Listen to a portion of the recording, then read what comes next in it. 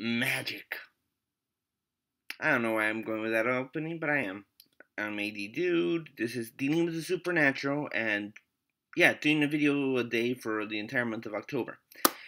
Now, what is magic? Okay, that's like super complicated to explain. And yeah, I just got a beep there. So that's not magical timing. Alright, magic. I honestly have put a lot of thought into trying to explain it. What's the difference between that and science? And in the end, I personally come up with, yeah, it's pretty much the same thing. And hold on before you start talking, yeah. The way I see it, it's like if they're both a form of art. You need to know what you're doing, you need to express things, and you need to know when to break the rules. Also, how to break the rules. While music, science would be more music, I think magic itself is more like painting. It comes down to a lot of metaphors here, and that's kind of what magic comes down to: metaphors and ideas, bringing that idea forth into reality. And you're gonna go into various. If you look it up, you go into the magic of one culture into another culture, you're gonna get different ideas, different things. But what I think what it comes down boiled down to, it's basically will, effort, and energy coming forth into reality. Does that make any sense? I hope so. It gets a little more complicated than there. Foci items to focus the energy and your will to make that thing into reality, and then there's things born of magic. It's a very complicated thing, and honestly, I could do probably a lecture circuit on this whole thing right here, but I'm trying to keep it simple. So it's basically effort, will, and energy bringing something forth into reality. If you want to go into more metaphysical context of this, that would be like what was it? I think it was Plato who said the idea of the truth. Basically, there exists a plane of existence where something is in its perfect form, the idea.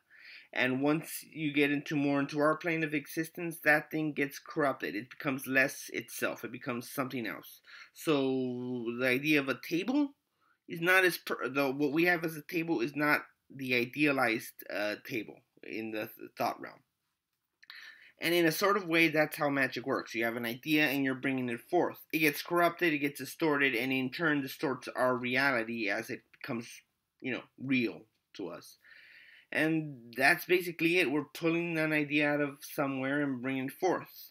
There's a lot of things there, magic, energy, the conservation of matter, but honestly, it would make a really long video to explain all that.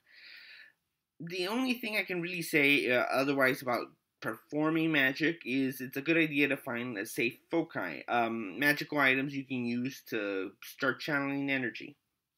Once you do that, you can step up into channeling the energy by yourself and making magic on your own. Yeah, I actually think I covered everything I wanted to talk about there. Uh, there is one thing I've noticed about magic users that prolonged use of magic can actually distort the mind. That is not to say every magic user is a little nutty, but it does seem a majority. It's because you gotta distort your own perception of reality to make a new aspect really come forth. So, yeah, you can get a few nut jobs. And besides that, magic does happen naturally. Forces activate on forces, stuff happens. And every once in a while, somebody's just going to be innately born with a spark to use magic instead of creating it, like I said. And yeah, that's not. I mean, it's uncommon, but it happens. If you're wondering, there's maybe 100,000 natural born magic users on the planet. And that sounds impressive, but remember, we're in the 7 billion area. That is a very low number. So, yeah. For bigger things on Magic, it's going to take more effort. This is why you get groups, more force, more power of will. But otherwise, yeah, you guys really don't have to go all witch hunt on this because it's relatively safe. Most people, though a little eccentric, who use Magic, yeah, eccentric, aren't all that bad. They realize probably shouldn't kill people. It's a bad thing.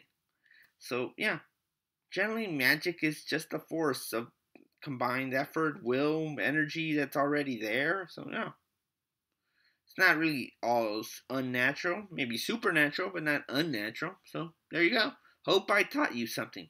Or if I didn't, well, it's like 5 minutes. So I hope I didn't waste a lot of your time. Anyway, Halloween's coming up, so I should probably prepare for that.